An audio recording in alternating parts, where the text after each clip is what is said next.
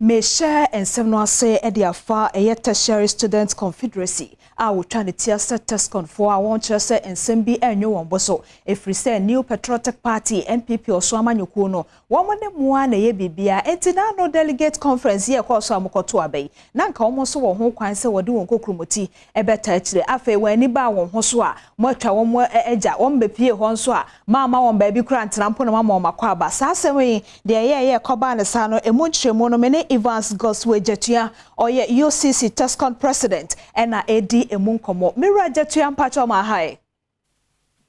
eje so menu aba meda se waje me so na ne edi kan ankasa no mo TESCON fo no mo ye hefo bia na obi nnimu a mo ye hefo ma new patriotic party amanyuko no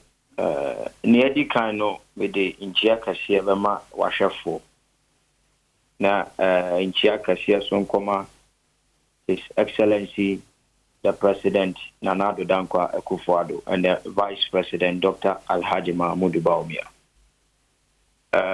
Obi be bisasi ye ka TESCON ye Tertiary Education Student Confederacy of NPP. That is the NPP intellectual wing on the various campuses. And among the country, we are 291 TESCON institutions in the country. TESCON, that is the intellectual wing. Mpacho yo, Matias ye, momo no mo ye esukufo amuwo suapomo. Na so NPP amanyoko no mo dom enti wonjumade bia omo ye no, mo so mo frafra mu bi mpacho sa na tie. Exactly. Na mo TESCON for no say ba no delegate conference say ye de koto aba eyi akanifo a won beda amanyoko no mu mpacho mo so mo kokromoti no ya na ye adwuma wo hobi. Eye adwuma pa. Na we na ye den afa mani ba mo hoso ne ya wo mo si nchen. Okay. Nia eba yi ni. Sabi we de eye busuan komo. Ye ni ne sa. Ye won nsem wo ho a meka nsem wo ho so a menka. Sabi aka mu no oni abusuan nya asema ne tie bia na abusuan na eka. Nti na mum ne ko yi ni TESCON yewo akunya say ye to aba ewo elections a course so Saturday no na the Adom no na issue kakra eba other regency we say state where petition we say Kumasi and various regions no problems about those people who were allowed to vote omo ankese say omo akunya ema omo to aba no some were denied. And then I call fast at the end near Emma and a buy in normally no say ye position ye didn't 1 year, within 1 year now. So data system no not a conflict kakra. But it's rather unfortunate says how do you win ye a see ya inti ama yentimian to abanity and I'm winner a see and any main reason why a TESCON my quine and my yan to happen.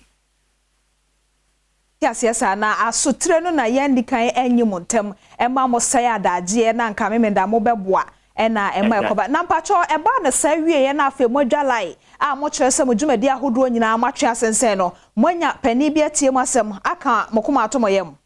Okay. Before that answer na me answer that question you know. In fact, enye TESCON we na e course na anka metimi akata se bi MPP for omo ayade and omo ayade so. Ne say ho Mark Menu elections committee they really did well. In fact, you know,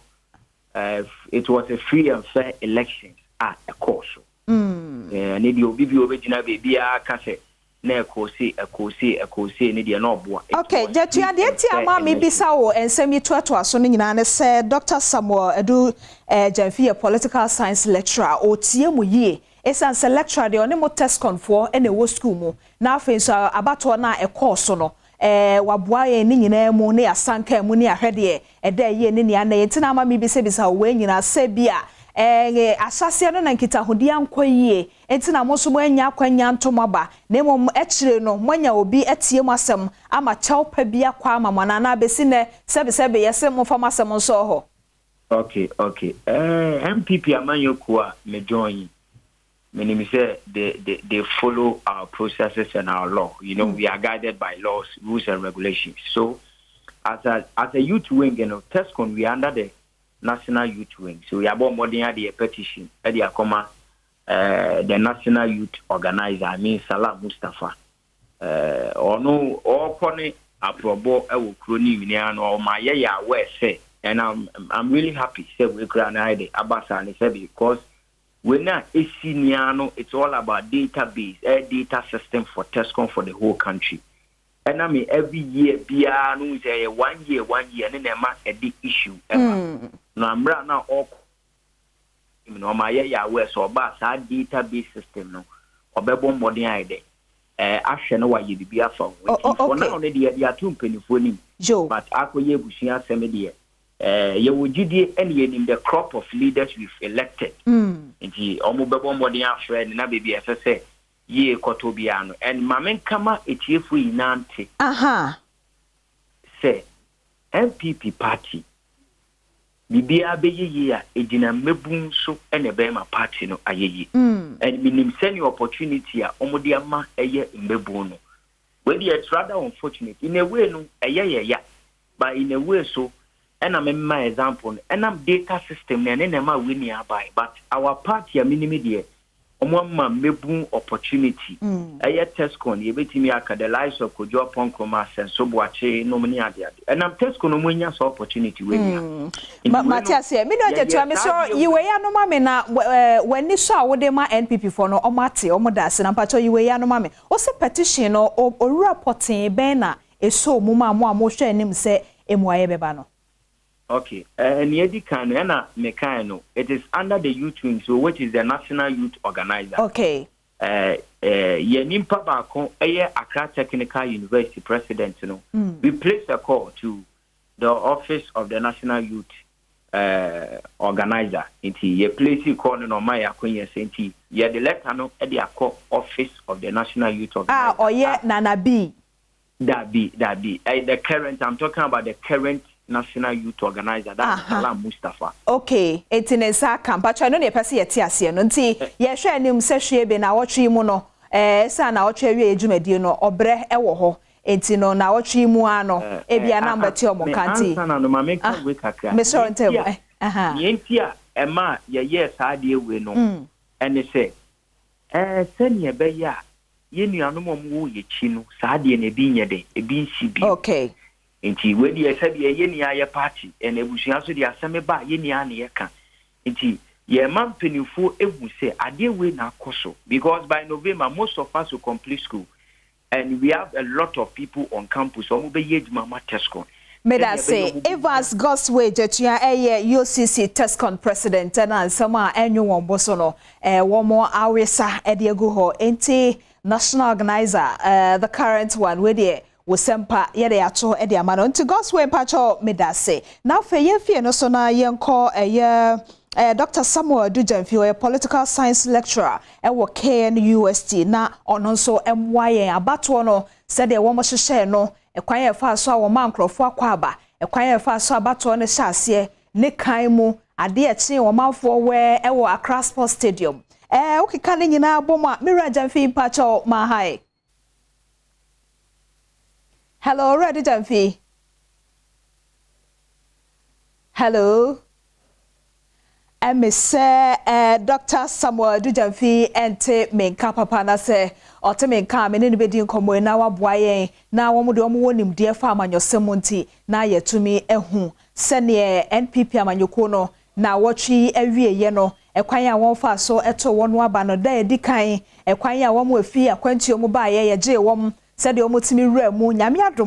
adom ye nyante se obi pa obi ani so ena obi buhweye ena obi sisi obi ena obi ji obi sika no obi anto ama no ni nyina ka ho bi ena ma delegate conference a course no no wonim de pa e ba na manyosem ntina nka ye je ono so na dwenchre de afa o sede ohun no nyina nti menya or Dr. Dujemfi de yemfa konkon hanum se ansa na emomo no ebrepem no se yensa no a obeboaye na fe yabo abato no nyina epo mefia no son concern foforo mu a for the New Patriotic Party amanyoko krono a eho na NSA na no memenda abato no kwa wieye na homa chene ne dasuo mu a wokenkan ne nyina wieye no na chese owura John Boadu sese wa ba be ye kane chochofo pani edema NPP amanyoko no ama sese yi de owura Jamoa there be owura kodua e na sese wo no waba beye chochofo ankasa ediama New Patriotic Party na owura ye ameka na asemi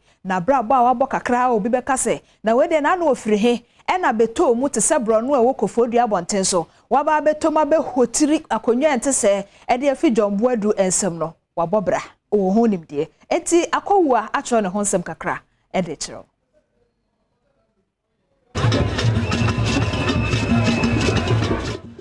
Wetretwefo opani di brani mu no so no na adaje enipo so kra ni nyina ne se opani anu oti adwamu wetretwefo opani edema NPP amanyuku no dwomboadu hia ntokachane a na nya asem keto akra babra Justin Frimpong Kodua obona mrane Fred JFK ya wono ene pani kwankyerefo abada Youth Employment Agency ano eyi ne to akonwa ya na akoye enibresem yie pa nipa nson enegina mu epre tretwefo opani di breno nanso ewiase no na omu baako Charles nana benyi onua wonto bisi eyi ne ho afrimu a wankwankwa gina ampribie nanso wabra dano memenda abato ne nyina ebe awiye no na owura dwomboadu enyama no empim mienu ahanum ene aduonu nan ya owura Idrisu Musa Superior ya ekane no ono so eye Tamalikura nso enyama no wo ha ene nan Ramsey Ahmed Ajiman Prempe ya wono so edi akotene wo amanyuku no mu enyama no wotwen ewo se owura Charles nana bini onua wonto bisiu eyi ne ho afrimu de nanso ebra abato ne ba awiye no na wanya emu dumienu owura Frederick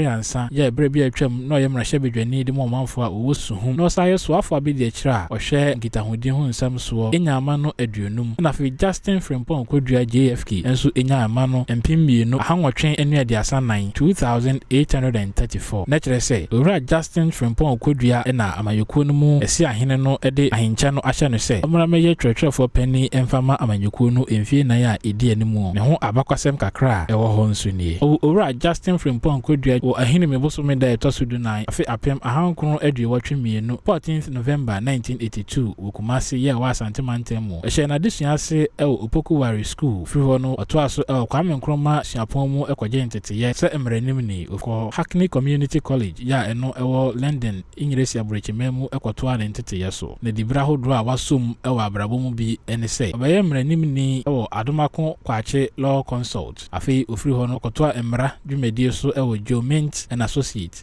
Free hono obeka abedwoku a opa won se womo enhwe kan 2008 ball bakensia ekoso ewo Ghana ha so no eho na oba amanyose mu a dibra hoduro bi a wakita ne se ebra na MPP amayuku no ebo ntoa afimpi mienu ene nwatwemu no waka ntoa bokuo ya na wa santimantem no ho yie pa ofri ho no obeye mabunu domfrefo abedi akire ewo asantimantem mu afimpi mienu ene dumu afei obeye asantimantem mu mabunu domfrefo ewo afimpi mienu ne dunan we dwemtreni edema mranim kuo ya ohwitwa edeje MPP amayuku no mabunu kuo no emu efri mfimpi mienu ne donso ebade wono na ayepani kwankyerefo a wada Youth Employment Agency wayi ano ewo manga nemu na ni swade hunu ne se enuoma atochema ewa manyuko no mpanimfo ene wona wofom mu no oba betutu ni nyina na etwene kase a eda wontam no so wayi edi afiri honom asan ahyebo se obabua amamanyuko no ayakono no wona mpo wafiri mu nyina asa ba bedon se ne beya obeka won ho abom no wode akwakohia afempi mienu ene eduonu nan abato a ebayi emu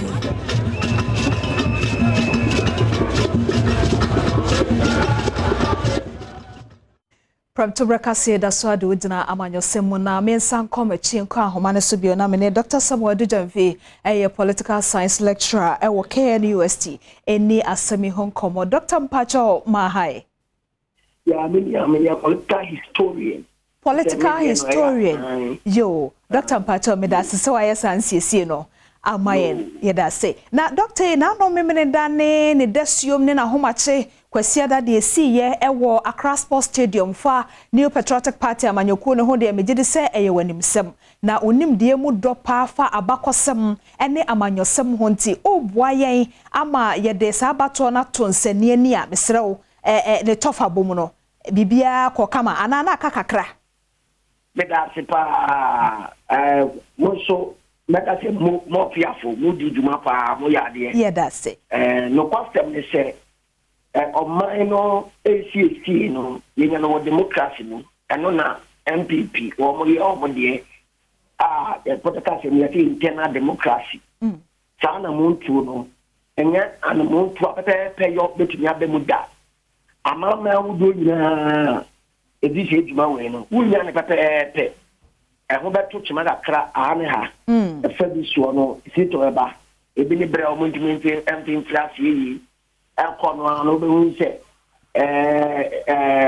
mo fa ne so mo injante gani say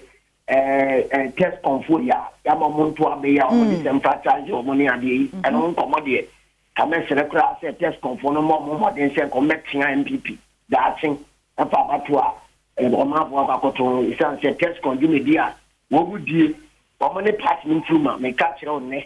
isan se o mo de ntiase so ko bi kura na di wura amando semu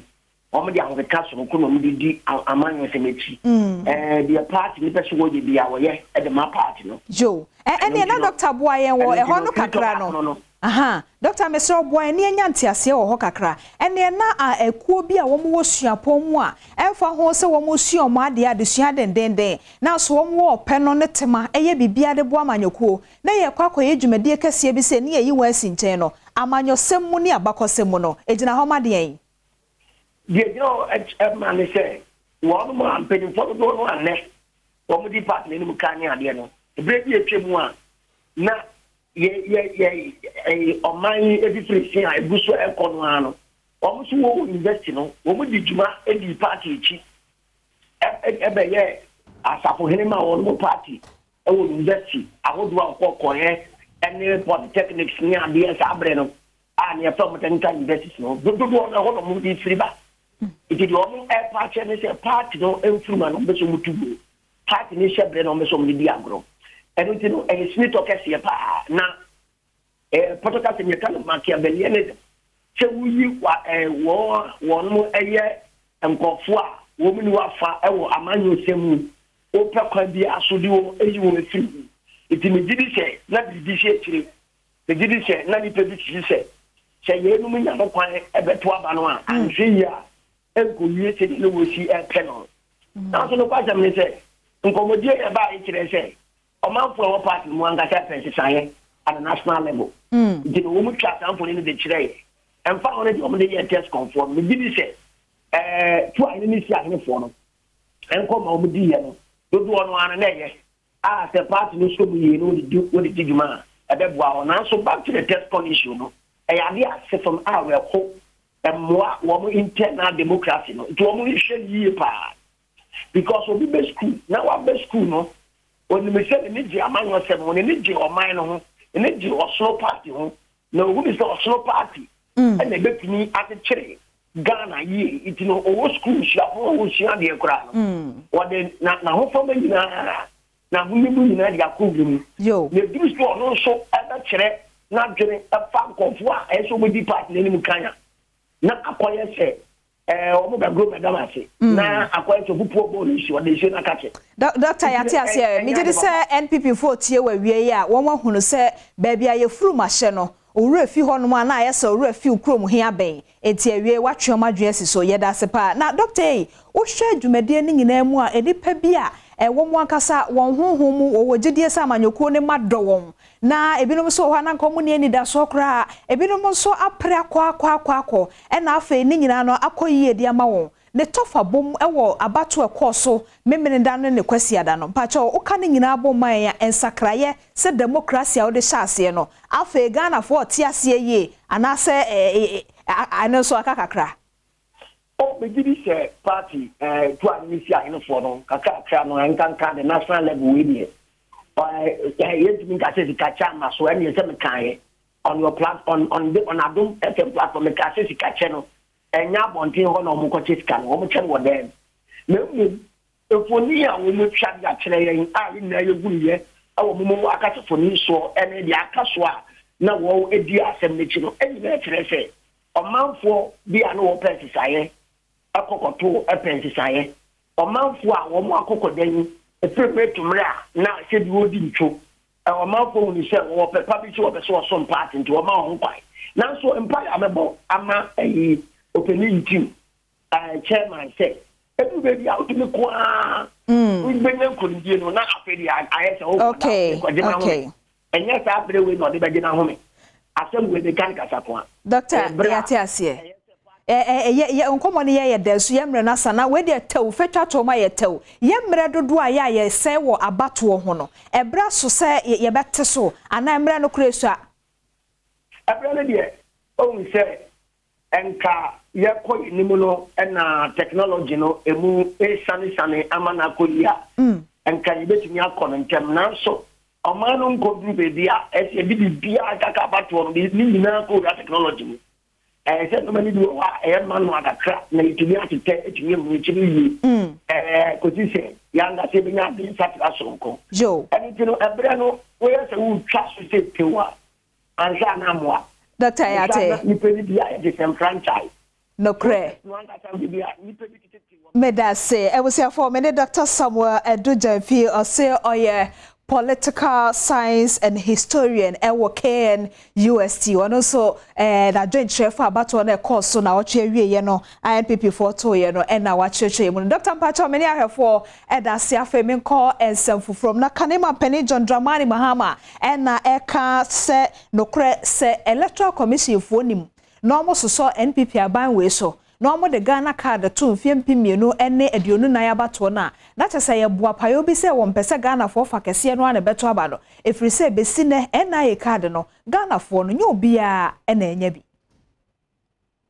Wo abato komisan krata ye beto abonten a wo kire mu se afi apemie no ene adunu nan mu abato a Ghana for beto no Ghana card ena sisi ada wo de beye voters register no e beto abonten no enipa bebre na ena akasa fa ho na kane NDC amanyuko no Frank Etuni John Dramani Mahama e de nano ato sa ensemi mu a wakasa de ebe koso ne de enya de se wo no ne bodwo so anase wo pene so we nada ne se wo gidi ye passe se abato komisan e de Ghana card nko a ene ye voters register ene na Ghana for bebra esese woto aba no wonya sa akwanya no ni nada ne ntwemu ne se ena ye fo entimi emfa Ghana for nada ehwo nsem enko Ghana card ne so ne senti se koba ne sa de a na nipa bebre esese woto aba yi wo Ghana hanom wonfa ahudi a wode to aba no woje afri wonsem ebra wode sa ensemi tudwei no one dom kuma no mpanyimfo wo mrahye fie ehia e wo voters serene hotel a one omo ekodwendwen ensem bi ho a EC enso ensemi ebeto apaso a wakasa fa ho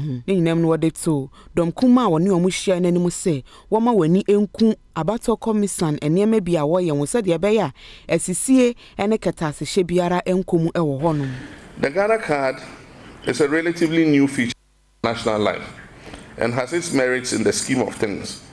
At the moment, it's being brandished more as a political tool around which all manner of schemes are being fashioned towards elections. There is a need to allow sufficient time for its full integration into our way of life before this kind of unhelpful exclusion of all other legitimately acquired, credible, and time-tested forms of identification of who a Ghanaian is implemented. The National Identification Authority cannot claim to have covered every Ghanaian who should be registered or distributed all the cards printed to those who have been captured in their system. They have failed to distribute hundreds of thousands of cards to people who have registered. The full and total is achieved in the road out of the Ghana card. Room must be provided for those who have yet to be served to exercise their democratic rights of voting. They cannot be excluded from the voter register due to no fault of theirs. This should be clear, quite clear, and easy to appreciate. The haste on the part of the Electoral Commission to exclude all other means of identification is therefore clearly indecent and informed by ulterior objectives. Last week, you in the minority raised red flags over suspected attempts to compile a new register on the sole basis of the Ghana card. The Electoral Commission was denied that it harbors any such intentions. Until the advent of the current leadership of the Commission, this denial would have ended the matter. Unfortunately, this Commission in its present form is known to have walked back on similar commitments in the recent past.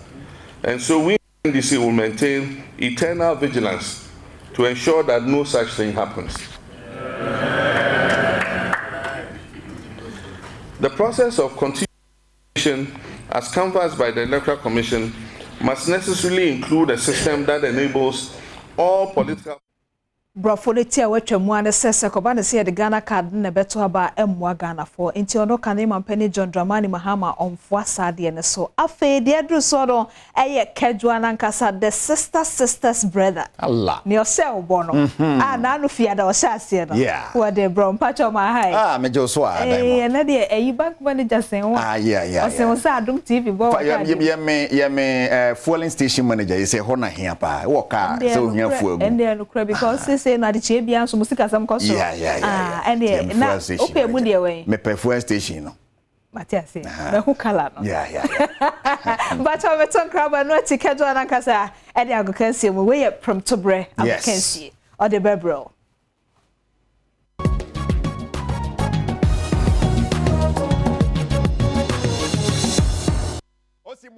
Yes, and I so ya tiesim Premtobre Kasee mre na so ya de to aso wo Adom Kasee so na e be sha se de fi man so ne aba fi aba hwe de ekoso en so fie kedwa na nkasa ne Erika sie de buadi ne me ne maduate dom Sergio Manucho ana ya ba wie na yen sha se fan fi Barcelona transfer se ekoso Robert Lewandowski asu 42.5 million pounds Lewandowski abedu na Lewandowski by force also be Barcelona and so be PM or Barca or Barca no or by Monique na deal ni NBA no on say on say no training grounds we munasa umobia obi akasa ne ho mu ase Sadio Mane ko ban ya the Sadio Twiben say chairman mami akwa be say twon tiantian Sadio Mane say o person ko Barca he say the oba Ismaila was Ismaila now ko am na ko gina po ano Barcelona for the Lewandowski ko gina po ano minim de o person mo kire say Barca bre to mu say lever ena oye Moses no yenhwe de Barca for the aye no ti pono no so obe pipe ni mu re ti Barca for person mo kire say Moses na ba hebe mo na ko gina ti Moses ebe trene nsa hwe pono so a pipe ni mu so what ase ti Moses ma wa ba no do o ma so a mo kwende Lewandowski na goals na ma de be yo krum hana je say on na di goals na e Moses na Barca for ko fana banani Robert Lewandowski branie nyasam ketu akura hwade yanko enim ne hwade Lewandowski goals ndi obo na ha na obewura mu a na one Barca no mu didi so atase e na obewura mu na oye obi on wo position ba ko a Barca no de video ni mu di akwa ba ko mu na obetu no se new player Barca na opposition ye de be boss a oba no wa mu na to boys ni bia mu na rough but we den kra baba Levani oba ye de na chia na ni just a boy na ni judge no young guy na wo hwemi ase wo nya girl foforo no se na wo dan na no sa just on also so Barca ho ayi da yesa this is beautiful on Lewandowski is nya na yam so on na bo position ba ko yeah Jose Mourinho he ewiase mu pani de wo fia wo ya de a nkwala ya de obetima team so but Mourinho de why he say no he papa pani o de ne ho agim never grow old forever young so no the only manager waji o Champions League waji Europa League no waji Conference League no akwame adura to ne nsa ho ja o de ne ho agimu aka asomode obehe he say na bodwo ni na agu white so magaba Mourinho de ne ho agim obekọ no gina yi lie ho so the boys na agimu anya sam get akra just say Mourinho the special one bibi also a special obakọ yi ba be na ka so nko papa ko okra de agimu Mourinho 3 Champions League na champion no na Europa League na Conference League na nse oje manager bia nya ebida eti no ayere na ho giri ndi isa no enye ize kwase yo se Mourinho so die je so ode ne ho gi me man ewiase mu no premier ni na so sikani Riyad Mahrez tese osina kan ma Manchester City na omoko prison ni mu na ne ade a okwa na camera capture no phone bi akwa ne kita chama we premier we sikani sikadi e wo bi am say wonye premier sikani is how he phone chap crack was waiting for the new contract Mahrez you have the money and chama to phone obu ho iskabato pepe ni die ne ya ko bibini ofi Algeria ni phone a papa still ekura no still grande minim de antia on se phone no na nkofo twabo bra so sikanto on se phone cha akrake dodo minim de o phone no so on pese olusu a Riyad Mahrez awie ma di ne ho ya papa yeah boy ma me mrafi na ye me hwede ye koso ofie na efie no wonim say the Black Galaxies na local Black Stars say atom dem foforo Black Galaxies na captain hon sama ye something which is there na coach anowoka say anowoka wa pow na captain miensa on yomba adwuma captain Glassena wako vice captain Vincent Atinga ye 28 no be say hey Atinga ohini 28 but also 28 years and vice captain second one Moro na kotokofo me say Moro na so ye captain no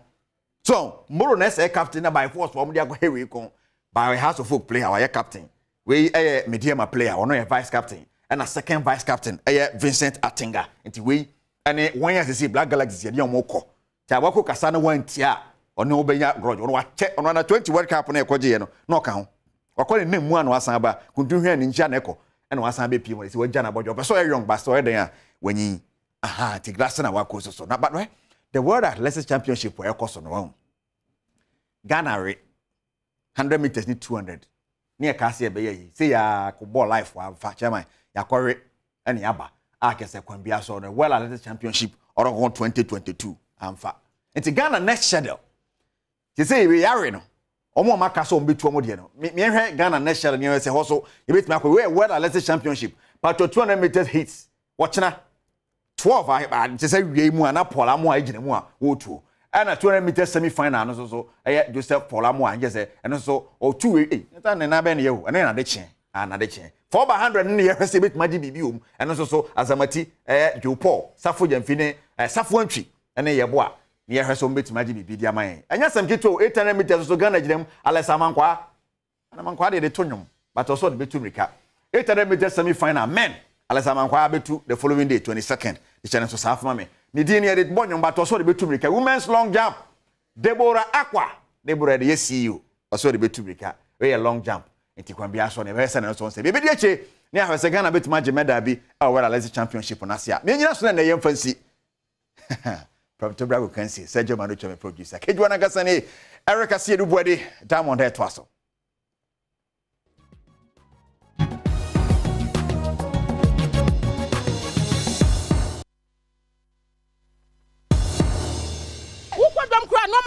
anwa akọ 5 million me no amoni me ntimi ntwanwa etimi se me masesa madre da wadwe na abasesa no ma bia so enye Ghana nkwa o ba bibiala Kufuado nyo na ma anwa bo ye den Kufuado na ote wo no opese omani nye yie na mpanyfo no omudi omachi MP ni ho ahwafo no omo na emasem omo dis kan ye emasem ema ye ho kire ye na Kufuado de oni problem bia democracy and mani bi chiro madweno na asenkafo pinso ofre won say online drivers na won ni abna brafia de matwetwe nkomo fa kromu ayehye ho na omo ka cha abna se de adekra nchi yefie ni asore efisa akohoma no yetumi mo kane no de na ebo na nke kromu ayehye se de bi ka ho no se kra ya sate so enti de keka kono de ahwe ya na yeyere nom ne prafo kra wo mo agya se na omo di nkomo no shit, baby I shit. See can I lock it, baby I block it. Adom TV, Adom FM, Jumedi ayatu din se kromwa yehye no. Se medi kan aka che o se yen de yen nam krom. Enti edu baby a wona se pese na otwetwe nkomo a ne aba. Na fe ahokyere bia wona mu no wodi atu yanim. Ene na maya ba bepie Labadi Beach. Na yenya no mpanyufo bia wono machi uba shen bi. Ya pese na omotwetwe nkomo ne ebisa omo se ne adwuma na tie. Ahokyere bre mu ankofo kase kroma yehye no. Omo hu ne sa na so omo de adwuma na emu yema omo. Se nkofo kase ahokyere maba ewo oman mu a meka se enokre because online adwuma adwuma ya in fact yesu ankasa ya tutu fuel si afuel 1 liter 11.41 Ghana cedis but ukoto a 1 gallon no 54 Ghana cedis isi anu uto a enu ba bia na fuel na de asan fu nsem last week say me ankasa pese me ya adwuma 315 Ghana cedis me wie na me to fuel 2.5 aka me sem say aka sika kitu e bi na wo me sem na sa 115 cedis na e ka minyan no Uber for 20% every that amount in who work that 20% in free that 350 na 63 Ghana cedis It is a fuel 2.5 ni free ma. Na se meti 63 Ghana cedis ni free scan ma. Scan me nsan ka bi. Me nya mi says. Me nya mi data. Se me hwe first na. First we to 20 trips. 20 trips no betu nya bia betu nya 400 Ghana cedis. Betu nya 300 Ghana cedis. Na no nya a day. Na sa a day sa amount na betu nya on first no. What of betu ato? What the highest? 1.5. 1.2. And you know what is for if you 400, not to 1.5. What's it percentage you know from 400 if you more? Maybe 100 citizens who drive and so who bring a crack at one your car and seeker. It's a how bear, it's a car on a simple break, a job cast every driver is listen. Right, then we see how to Alcocasia 12 trips, 10 trips. 10 trips is all on short distances. So, we have long trips now, and a more, we just cut a crap. Na no so come long no so na ofu anu so yere say se me no jan ka say ya anopa we me worry ba me oba ba ko me ba na frame say ne paboa say ese me ko tom paboa ma akola nsisi a ni school fees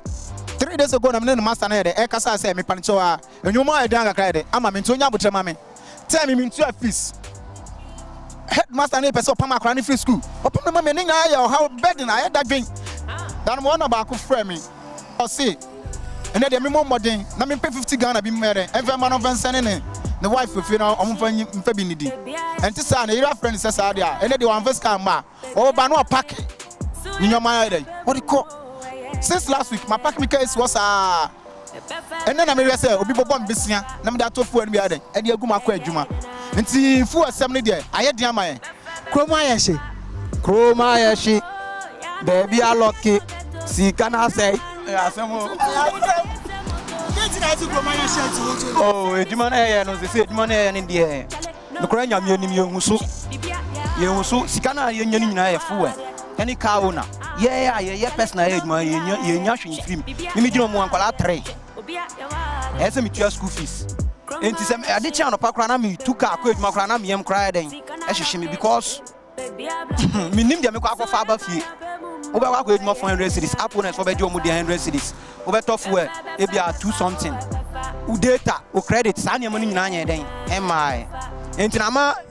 as a man penny, I should be my medium the IB. Mean to me, Ocase, first scam Minion is a Minion is Abu. And to know, chop money crime you with your grammatiso. Instead, I said me DB count on my artiso. Oh, so I said my mommy wife and so any other will say, man, I make on. Minion is a you. And you know, as on also, or maybe I saw the Boame, I saw it, or Boame. Chromoyash, and I say Chromoyash. Chrome the Ayaship, serious because you say no, send a near Malco, no one has a Ube Pio Crown Poa. Say, and dra because of sending a near Malco and dra the whole Demisman Yujma. Because Semicosem Koyajma is here, Mekako ship a tregu. That's the same thing that happened to me on the Wednesday. I'm because say petrometer 430 cities. 130 cities, no scam near 120 cities. Now I say, me and Menyan for so many so up and see a Tiomoka, but that's what I call the app Neka, as I the scan sound to petrobium. The same thing. Me sounds to see 450 cities. I'm a toy. Me, we do have tank in po. One bampo at the one banasika crabby, as I say, 400 blanket, million sika. More than 100 cities in Puye. It's a Chrome the Ayashipa. So say no. We say I'm a young family friends and we need it. So say no, one answer pressure be a better house because one, obviously are prepaid. A friend saying, oh, dying car, and I water building and I'm over. So a friend saying, well, I'm in Kuala of you. So, so could when you cry, they say first. Now, 30 cities now, they say no. I'm quite on some cotton, yama. 30 cities names went off. So you have to live more than 50 cities. Now, crap, I know be. And this is the case. Okay, so I never beton, so no boy. And just send it there to be frank. Pressure, my pressure, near drink, like one answer. Pressure, there. Say no, say, Oban Doa, on Tiasmasia, to be frank, Obejao. I'm telling you the truth. It's the brain lose some relationship because of their costume. Now, what should be a mono? A bread was saying our online taxi CB. Okay, so me found about 3 times in a day. In a week. Yeah. So, what shall we see? I call transport. My woman is a Chromayashi. From the Ayashi because comparing to before no and to say Cecilia yes ebia obefa boat no first no ebia ebejiwa ebia 8 cedis 7 cedis but Cecilia no because of chromayeshi no omuso no omwe no kosho yes into no Cecilia there no kweni dey eba ko pe chromayeshi pa why affected because transport need there you can say won kwe ejuma now we tabe 20 cedis na transport be for 15 cedis ahina wo bedi. You understand? And now it's a 50 cedis. Well, enti abana brefi adwuma ene Ghana fo binom enkombo twetwe fa kromu ayehye no eno ma cho de enti a ayehye no na yemfi eno so na yenko ensefoforo so Adom trotro enso bebo akwanse wa prempe ewo pokwase abonte so na yenko suku honsensem kakra wanim sem sa Adom Kasee abo ho amane asa chechefo nkabom ku nan a woji kolenti wote etua no sese nyame aye Adom womo ehye adwuma se na anofiada na nedwore kodomensa brampa abo apro kakra ahwese bosha womo hye se an ya jepene yenya 20 ne yenya 15 na ebeko suku dem no etesen de okohu ye ne na watwe etwa mu na etichafo etuatia na wowo mu a wode to aban anim se 20% coolers aban amfa ama wo ma wo nso enye adwuma no eba na wieye we nada ne se aban ne omukosi nkonya no entiase ye adwuma ema 15% aban edema etichafo yi ene aban nwuma efo nada no wo pene so ne senti na watwe etwa mu ye kosuku sahudo mu kohwese so se de wa pene so se waji cola 15% no wo kosuku mu a wo kira de ana na watwe nso yate ehu agumon so ayehwe se efi se wonetuatie no woje mu no sesi ada adekire enne se de mofra ewo suku mu no etesei Adom Kasee ama ne eboni a wo savana mantamu ede na probo kopie mu hu se etichafo enne wona woye adwuma ewo suku sahudo mu de wo ho no ma wo hye wonadwuma ase esukufo ne bebre nso so ekoye ye ni bididi nkomo no wo kire mu se de etuatie ne ba ye ne ha wo mpa na nso sesi ada wonetichafo no asan aba suku mu ne de wani agi asesei wasan asha adisuase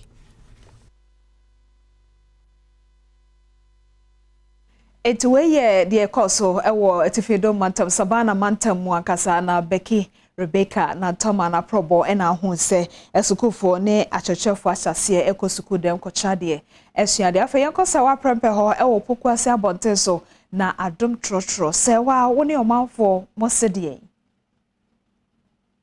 Sane se MPP amanyoko na bato na woto ye na wotwe awie no wa wo fie san na wo hu ye na omame ne omoti anso ye je omo adwenche san na wo hu ye abato ni na akwa awie ye no se de nhehye ye kọ ye bibia no etel sen I think say omaya ade oma show good maturity in Ghana politics I think say MPP for no ye bebo mabaso na de o mu say siketua ne you know, with the real politics and I had kakra. And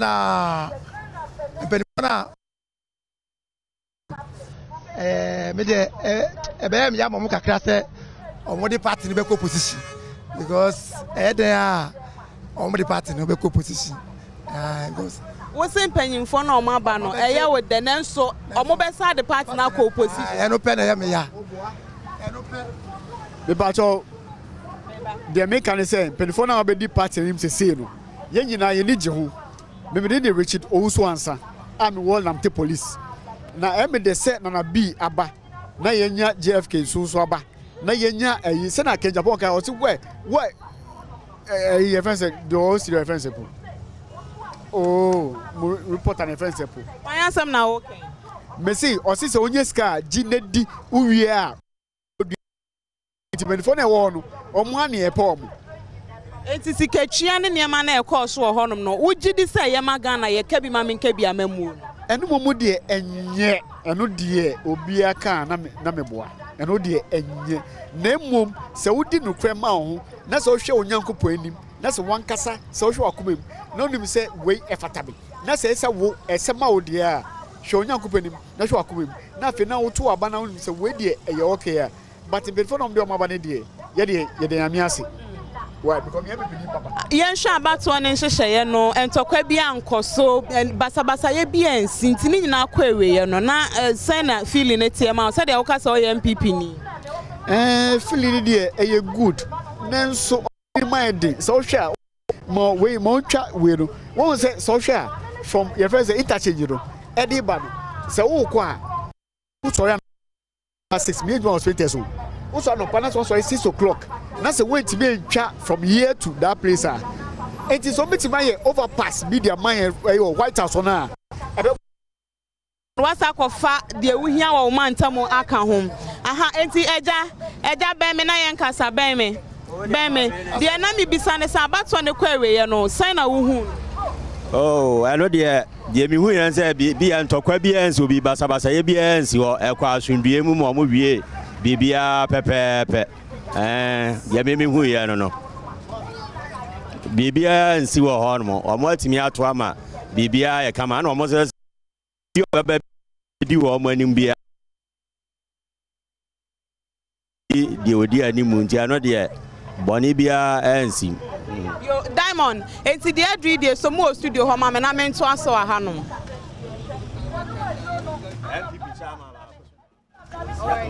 Sewa Prempe ene Ghana for amosumo chere no yedamase afemi fi eno so na makọ ensemfo from na amane bobi yen hwehwemu bi a ababeta abonten na kratafa no ne dodo no be se ahanum adionum ensia 56 pages na ne tofa bom no nyina de kowie se womo efra won se jihad for a wo be hu ano mato ahye alataya Nigeria na anom kopie Mali ene Benin no mi se ekamia ye se my Ghana ena amai no bi de che se ya fa ye ho adia ne sana so ye se sebi okwase ano se de menyonko me ne Adom sani edi sa asemi ehonkomo Adom pacho mahai. Hello Adom sani. Bacho metonka. Aha, me da say. Etisa hwehwemu ni report na abeda abonten me gidi se wanya bi ahwem na ebra no no wota ne yedi nkomo e wa Adom Kasee so eboye kokko efa sa jihad fo anasa tutrafo yinsem. Esi wo Nigeria, esi wo Mali, ena esi e wo Burkina Faso. Se kamia ye se Benin ene Togo ene Ghana na no so bibia ho na no kra yete Togo de sa omo so womo yire womo ahyem fi se ebi apie ho se wo hwe sa aman ya aka wo na wo hwe oman Ghana e wo se Ghana e de esi na ni so se ohu bibi aka bibi na so de e bobo ba no ohu bibi aka bibi no e enough e ma oman Ghana you would say and yeah enough but a part of efforts towards ensuring says basa and attacks no NC ewo Ghana in as much as a very commendable but enough because your threat afi a beyond border infiltration to homeland security because there were a number of groups are operating around Jamaat al-Nusra al-Islam Jenin Omni ISIS in the greater Sahel and so many other, ISIS and Al-Qaeda affiliated groups, more establishing footholds around, especially northern Togo, any northern Ivory Coast. And from the report, considering your proximity to Sahara Cascade area, to me, withdraw into Ghana, reorganize, and go back to stage attacks. And so, very disturbing, and I'm hoping, say something, no, will not be the end. You're improving intelligence, you're dealing with a myriad of challenges, including ethnic and land conflicts, and of course, seeming alleged marginalization of Fulani for Aha, Ade buka Fulani na akai me kakra se wokai summary of the report na the omo kan wom bie ne se omo nam wom a eyen anantwie so aya na Fulani fo epie ba bia omo yen anantwie na omo fa omo so na omo wura mu na omo de omo ntete ya ma won na omo ne omo abo omo sesen afa nso atifi dum potamu te se Togo atifi dum potamu no obehu na wom afa wom a won kurase ne bi no na omo de omo dwane aya na ya kidnap wom won beba bio no no omo de omo kofa entity mu an yon pese omo ye no eno na omo nye omai Ghana ha ye wa hoho ye fulani fo omo ye anadwie ye wa tifindo mantama ye wo nkurase pa wo ho asebi obi sebi mesra meka obi kura nim de efa we ho nti so obi sa akọ na wo de bibi dede no no de ne kono command entity na adibu ho no ye ndien. No, I mean, vigilance very important because sometimes omo to say omo traders and the next minute omo malam for then they engage in active recruitment, very active already. According to reports, there were between 200 and 300 Ghanaians are omo recruited, including Gabi of Kanga or suicide mission. Mali in the Abu Ghana. And or see crop for omo joining, and Aflani for so you see we any ethnic stereotyping it's just for educational purposes. Most of terrorists are for, and one of the dangerous things to do is for a group start feeling to say you are marginalized or so some time ago and Chapia attack be was a collie was in the honum no na flani for muku flani for yeah and the issue no a very dangerous my security because flani for no complain or so Oh, emise Adib ahoma article na de na nke pese ebisa ne bio ne se ye nkura na sepa no so e ho na target no wo no bikura kane ani ho no bia he TV e na de ekosi wate e na wate radio na de ekosi wate ana internet ni po wa he no ne phone so no anya bibia hu na abo ne kokonte ne e ba ne saa e no so ye be ne de na so na homa na article ye nya na ye bebisa no ho asem enti ye fancy ho no mansa Adom TV ade ahwefo penkoa na yema won no wo sanu adwuma ye ade pam emre bi e baaye no de etoso mienu ye season 2 no so asase ama Sandra ababiu ene chese wo mu ade wo ho ahyem no wo ma asase anesa enika adesua so wom na season 2 no na asase no hwe kakra Season 2 ene wo Kasee Sandra ababiu mene Adom TV ye de ba besomadofo